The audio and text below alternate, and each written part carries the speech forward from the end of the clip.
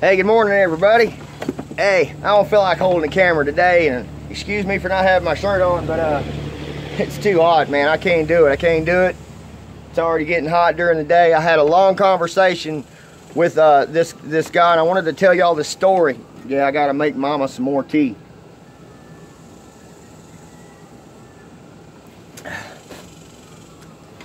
This guy from can't get a good drink.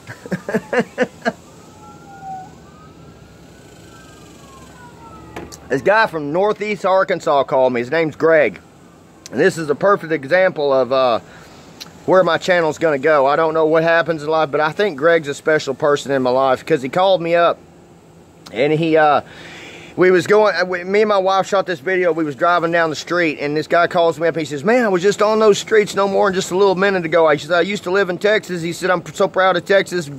Greg, be proud of Texas, man. He's fixing to move back to Texas from Northeast Arkansas, and he's getting old and worn out just like me, man. Got some problems with his physical health, and I guess he watches me because I inspire him, man, and he sees that I'm a real guy, and he even asked me some questions, and I told him about my past and body work, and you know, I do know how to do a little bit of paint body, and it's because of this one person named Kelly Holden. And Kelly Holden owned a body shop, man, and he used to take his stuff over there and visit with Kelly Holden, and then I just walked up on the body shop one day. I think I drove by it, and there wasn't no help wanted sign or nothing, and I always had a burning desire to do that kind of work. Thought it was neat. I just love to see in a new painted car, and I like to work around them, and yeah, this is going to be a long video, and Kelly hired me. Kelly hired me to work on mail Jeeps, and I would scuff and shoot mail Jeeps, just one right after another, and at first I had runs like crazy, and then after each car that I got mail Jeep, I got through scuffing and shooting. I mean, they didn't even want us to put primer on the spots that we scuffed down. We had to scuff the stripes, and we had to scuff the eagle down and everything, and then we would just paint it. They wanted to auction them off, and so I learned how to do that. But Kelly was a genius with body work, man. Collision work, he was real good at it. He stayed away from classic restorations. He did drive a 1972 Chevy truck with midnight blue with pearl metal flake, or no, pearl blue pearl. So during the day, whenever the sun would shine down it and beat down on it, it was a dark, rich blue, and at night it was black as night. And Kelly and me became pretty good friends. He worked me around there. I got under his skin like crazy with my hyperactivity. I mean, he was like, he loved me a lot, and he let me hang out with his family, and his wife used to work at a bar, and he got my wife to, and she made good money, man. She'd make good tips, you know, them bars that stay open all night. She made good tips, you know, and his wife made good tips and come home, and I've seen him ask his wife, and she had just a thick wad of money. And my wife, he says, you want your wife to make money? She can make lots of money down working at the bar. And said yeah. So she went to work there, and I worked at the body shop, and so me and Kelly, we had a good thing going on, dude. And one day I got hurt, you know. I had bought a dirt bike, and I got hurt, and it shattered. It looked like an hourglass going to. My wife said it looked like just stars in the sky. The bones were just in tiny pieces, and it was all over the inside of your body. And they put me back together, and they put rods and screws in my back, and they gave me disability. And he says, man, why don't you just lay low and stay on your disability? I said, Kelly, man, I can't do this, man. This is only, I think at the time that I was being offered it, at the age of 26 years old, and I hadn't worked hardly at all in my life. It was just pennies a day. You know, I'm not saying pennies a day, but it was just dollars a day. It wasn't really much by the time you all looked at the long run of it. And I had a good friend that come to me that knew heating and air. And I was crooked and all in the back and stuff, and he reached down to me, and he says, man, he says, I need to talk to you. And I go, why? He says, but I want to talk to you by yourself. And I go, okay. And he asked my wife, he says, could you please leave the room?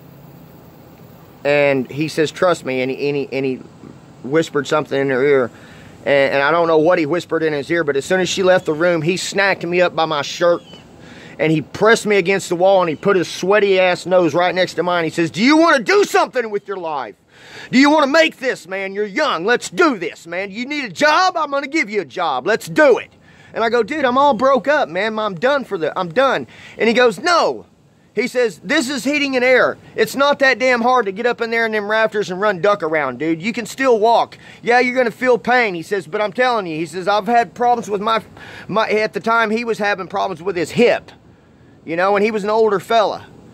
He says, you got to work this out, man, and work through the pain if you want to make a living for your family. And I did a little bit. And then I went back to Kelly, and I wanted to slow down and meet up with Kelly because we was always mixing back and forth. And Kelly told me, he says, man, he says, you're hopper as hell, bro, and I like you a lot. But if you want to work with me, you can, but you're not going to make as much money as you're making over there in the heating area field.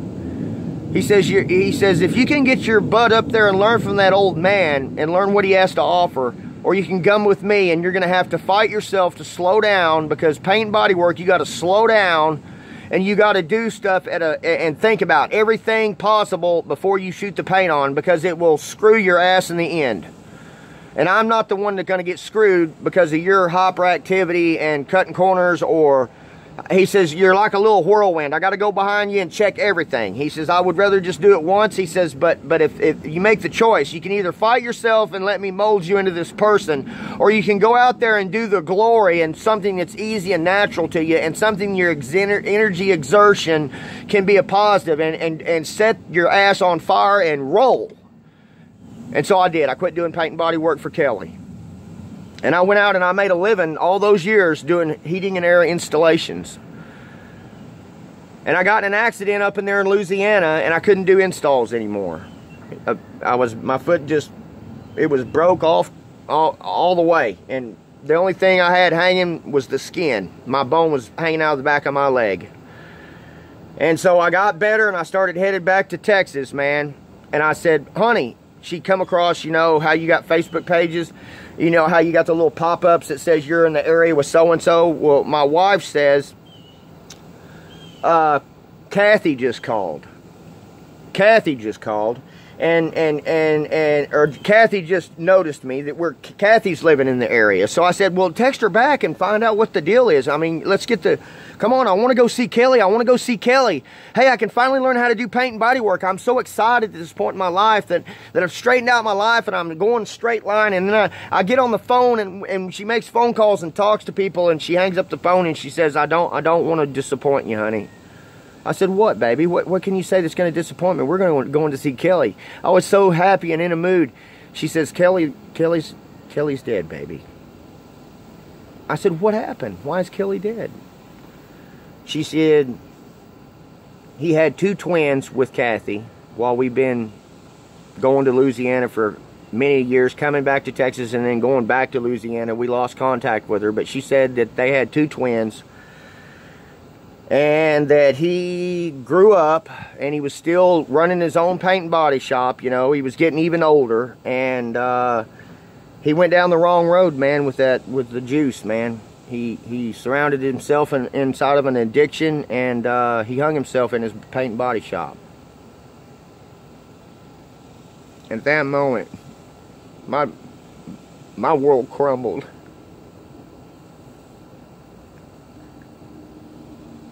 Because I'd made up my mind to do something, and he wasn't there no more.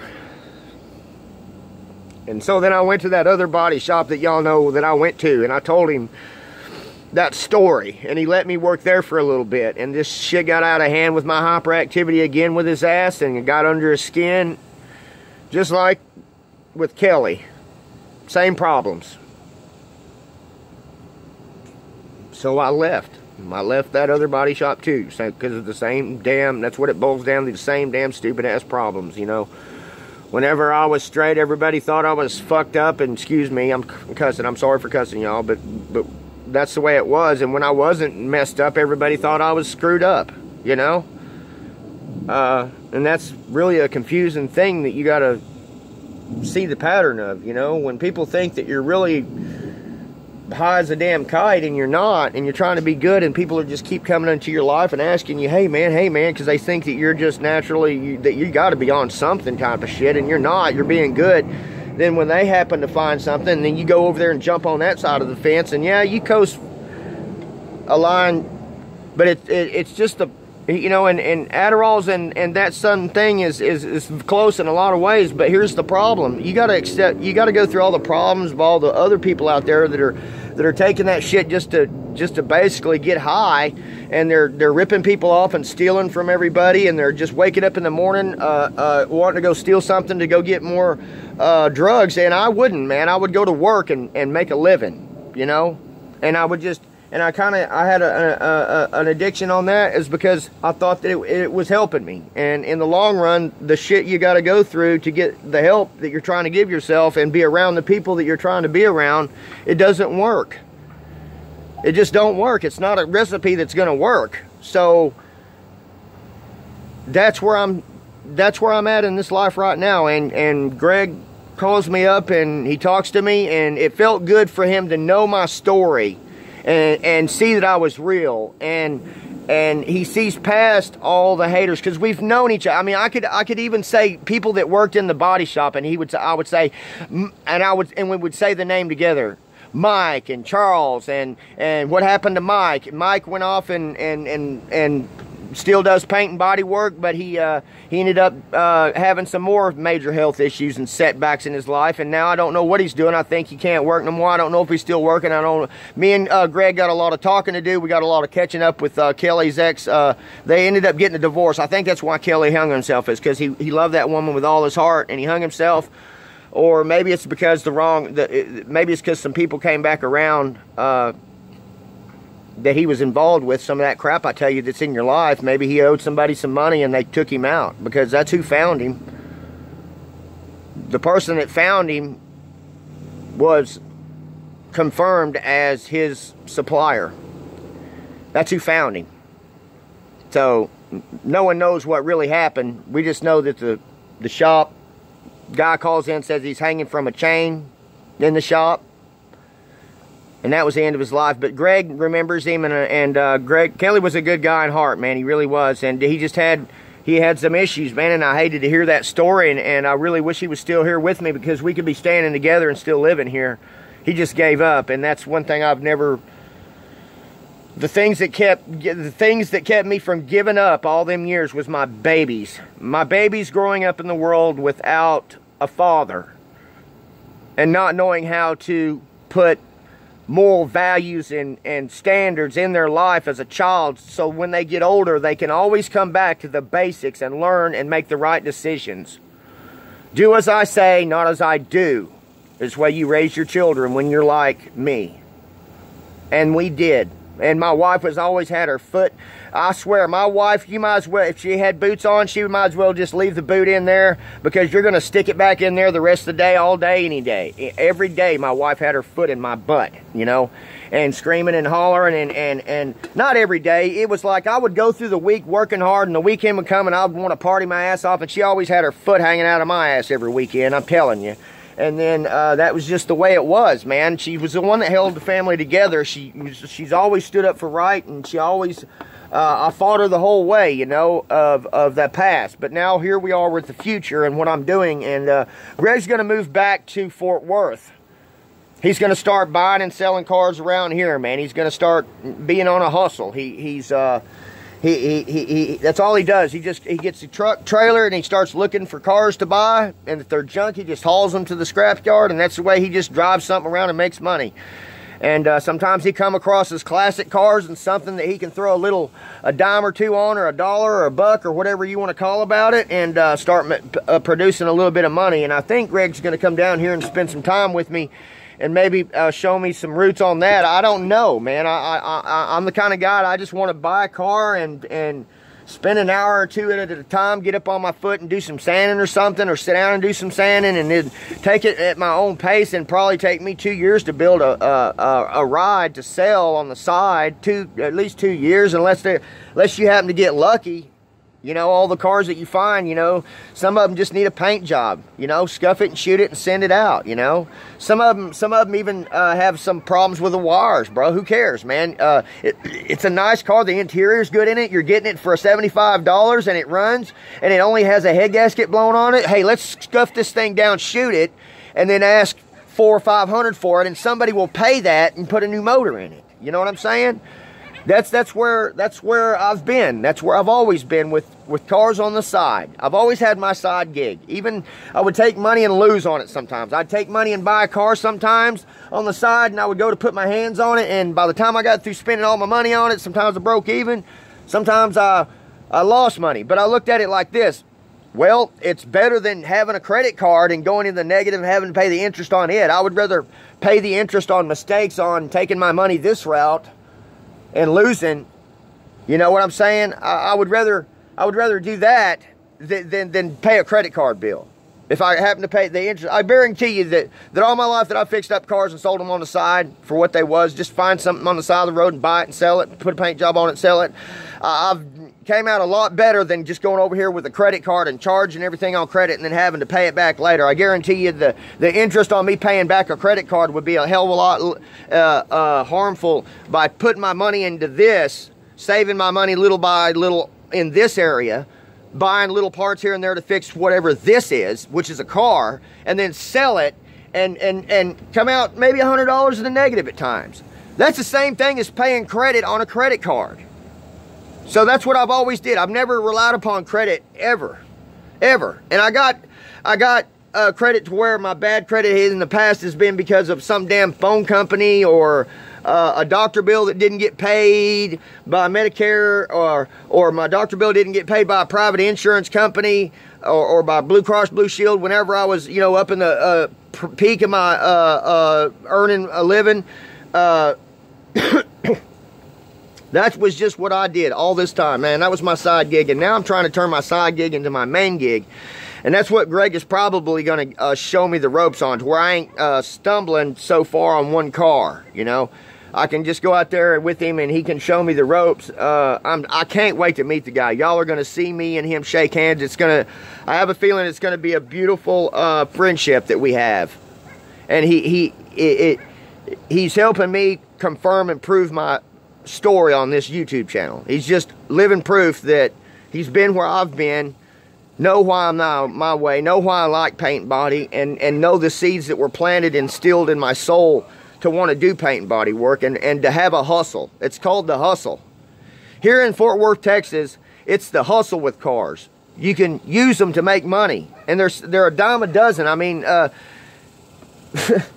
even known some people just go to the impound yards where they're auctioning them off and buy cars, get a dealer's license. I tried that. I tried getting a dealer's license in my peak days back, but before I did my heating and air, and it was a thing to where you could lose your butt quick with some money in an auction. You know, there's just a lot of things that you need to catch them before they go to the auction. You need to catch them and put ads in the paper. I will buy junk cars type of stuff. And that's what I did. I started making money doing that. And then I met Kelly. And then he said, go to heating and air. And now here I am today. So that's a long story, hey? I can't wait to see you, Greg. I'm sorry we had to lose our friend Kelly. I'm sorry we had to lose our friend Kelly. But look, man, at least we're here and we can look back at that and know that we put in our time with the bull crap, and we graduated and gave our shirt back, and we've seen the light. And that's what you got to see. You got to see the light. You got to change it, you know.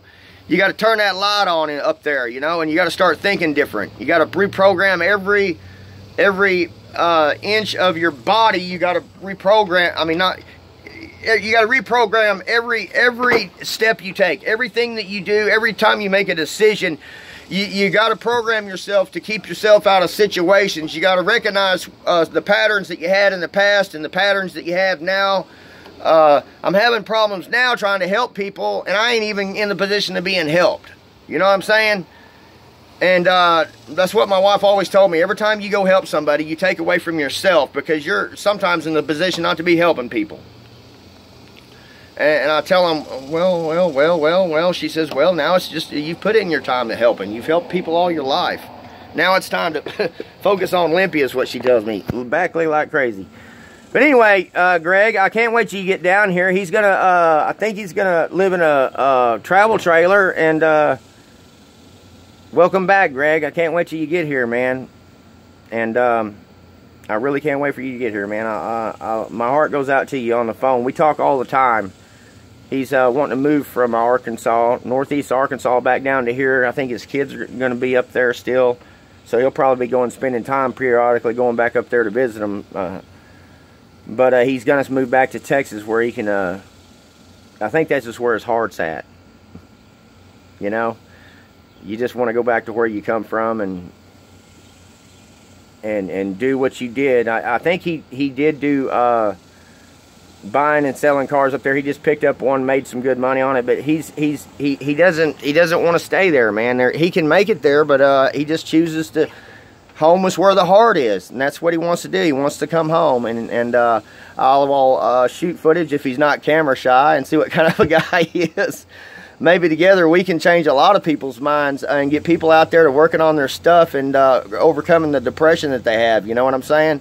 Anyway, I'll see y'all later. Limster out, and see you later, Greg. And rest in peace, Kelly Holden, man. Rest in peace, dude.